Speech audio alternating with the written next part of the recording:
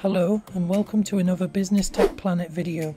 Today I'll be going over all the differences between the browser version and the desktop version of Microsoft Teams. Let's get started. With well over 100 million people using Microsoft Teams on a daily basis, there are plenty of people asking questions about it.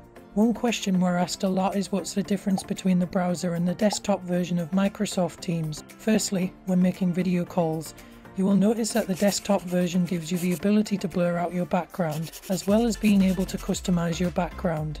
Whereas with the web version, this is a feature that you don't have access to.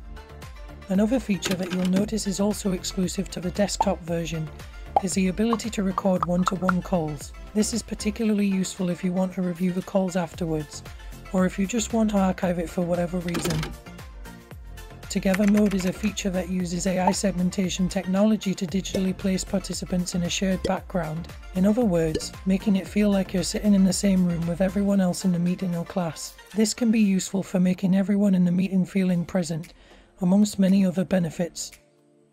Also only available to the desktop app is the ability to produce a live event. Unlike regular meetings, this is more of a broadcast to the people in the room.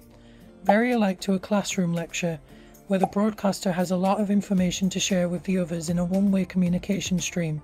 Whilst we're on the topic of live events, the ability to join as a presenter is also restricted to the desktop version, whereas you can only join as a viewer within the browser app. This is useful if you have multiple people that are needed to share information with the viewers in the room. Next up, we have the ability to share your Windows 10 system audio in a live event. This is a feature that is not found in the web version, and is particularly useful if you are screen sharing a video for everyone to watch, amongst other things. Next up, we have the ability to pop out a chat window. On the desktop version, there are several ways to do this. Firstly, you can click this pop-out icon on the chat window.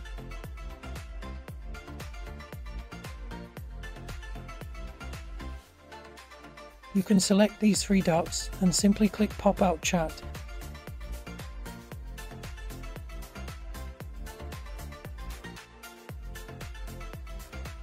Or you can just double-click the chat window.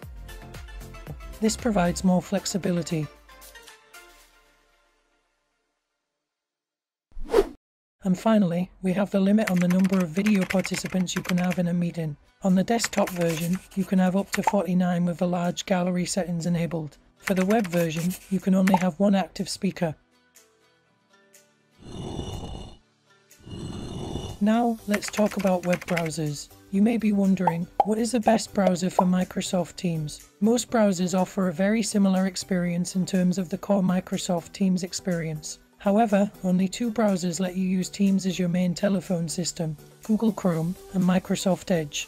You'll have the best experience using Microsoft Edge, as you will see better performance and slightly more functionality, as Edge is the most optimized for Microsoft Teams. Here's a table that showcases the features supported in different browsers.